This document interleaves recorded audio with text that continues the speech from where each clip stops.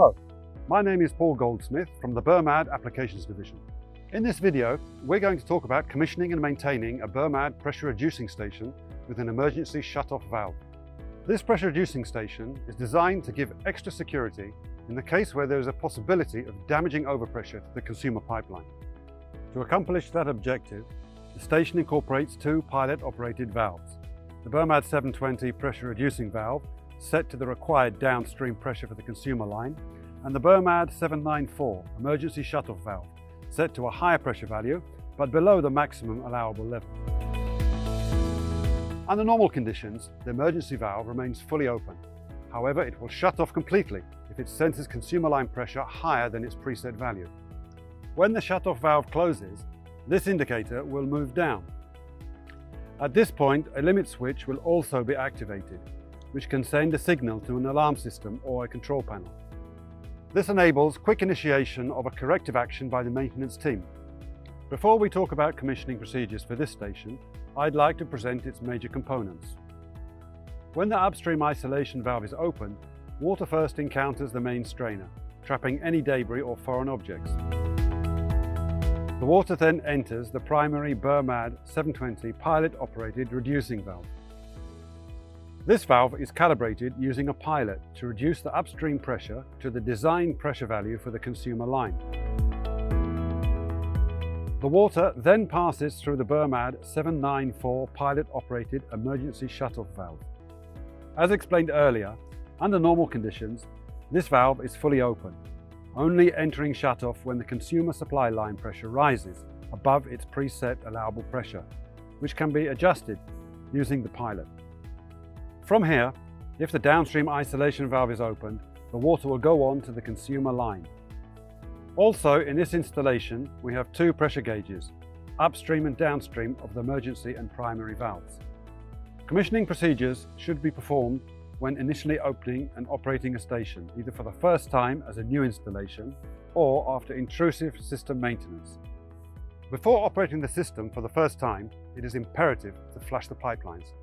This ensures that the system is free from any debris that can cause damage or even render it inoperable.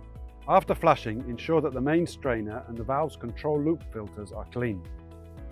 Next, observe the station's installation and make sure that all parts are firmly secured and in place. Proceed by verifying that the upstream and downstream isolation valves are closed and that you have typical upstream pressure. Now open the ball valves on the pressure reducing valves control trim. Next, ensure that the service valves on all pressure gauges are open.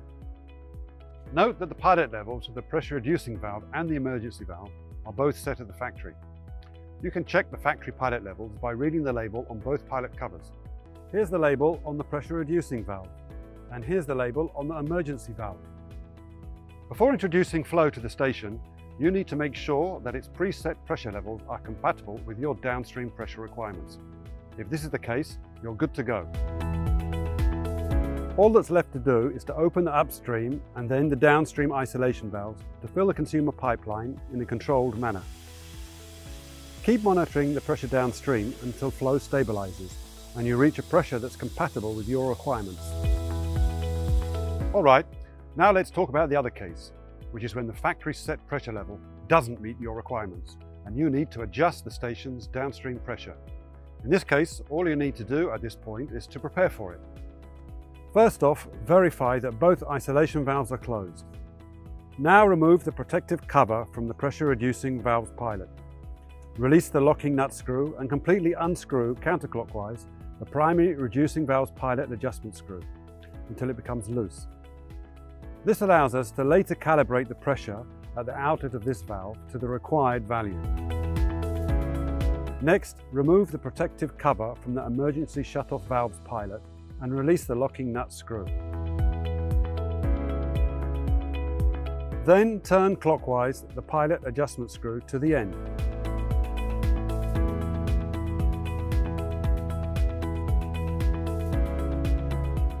Now slowly fully open the upstream isolating valve to fill the station with water.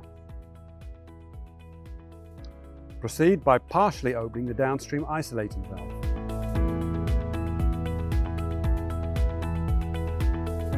this stage, you're ready to calibrate the station's valves. Note that to simulate actual conditions, you should have a typical consumer line open while calibrating, which should get you an average system flow rate.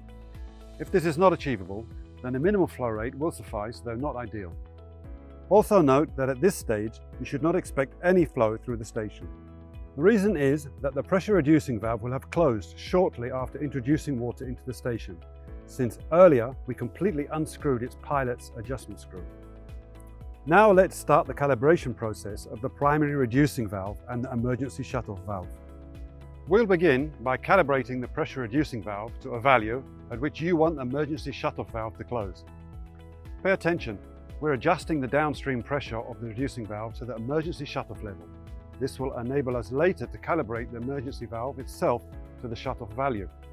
Start by slowly turning the primary valve's pilot adjustment screw clockwise until you feel a resistance and hear the valve opening.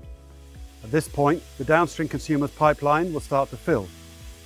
As pressure is introduced to the 794 emergency shut-off valve, it will start to open. Now continue to turn the adjustment screw clockwise to raise the primary valve's downstream pressure until you reach the required shut-off level, which in our case is 5 bar or 75 psi. Now let's turn our attention to the shut-off valve and calibrate it. Slowly turn the emergency shut-off valve's pilot adjustment screw counterclockwise. Bear in mind that when the standard 16 bar spring is being used in the pilot, each complete turn of the adjustment screw will change the set pressure by approximately 2 bar.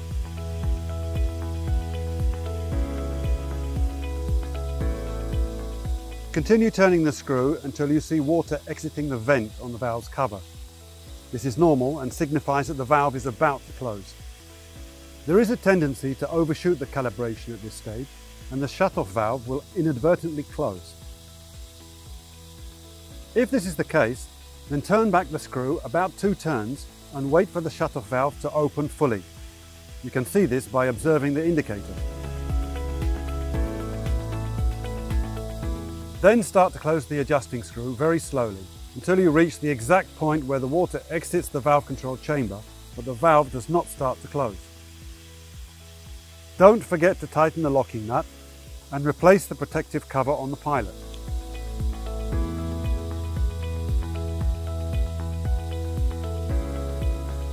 Now let's get back to the primary reducing valve and reduce its pressure from the current level to the required downstream level. To do that, turn the primary valve's adjustment screw counterclockwise while monitoring the downstream pressure gauge until you reach the required downstream pressure level.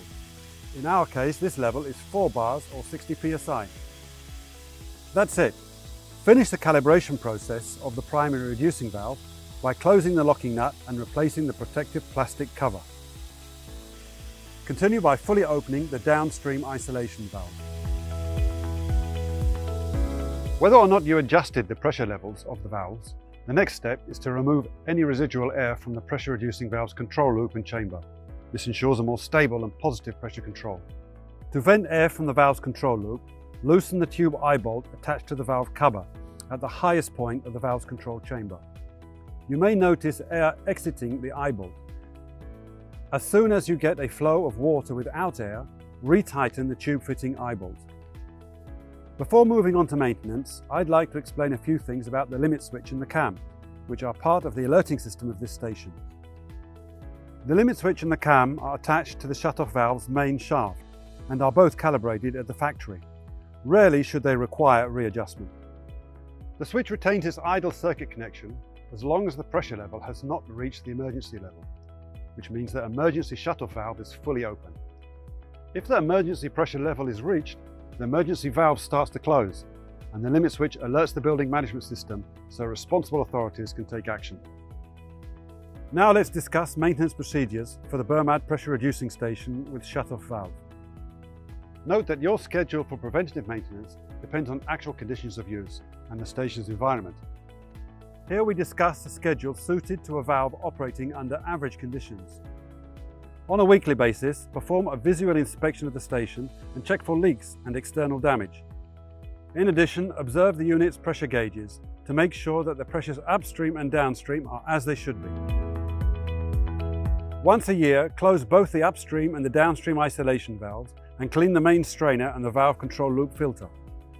Every 3 to 5 years, inspect the internal condition of the pressure reducing valve. Before we conclude, let's summarize what we covered today. In this video, you learned how to commission and maintain the BERMAD PRV pressure reducing station with a shut-off valve. You saw how to prepare the station for first-time use and how to calibrate the downstream pressure and shut-off valve to meet your specific requirements. We at BERMAD hope you find this information useful and invite you to contact us with any questions or issues you encounter. Thanks for watching.